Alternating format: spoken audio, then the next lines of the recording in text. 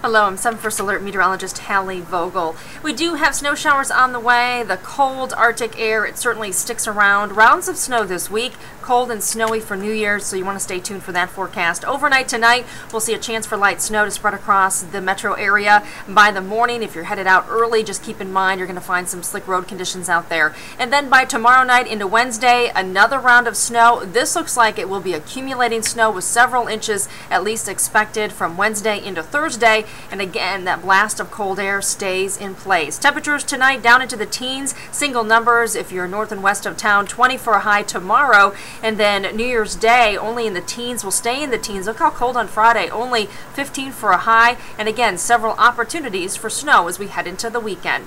I'm 7 First Alert meteorologist Hallie Vogel. Thank you for clicking on WXYZ.com. Hope you have a great night.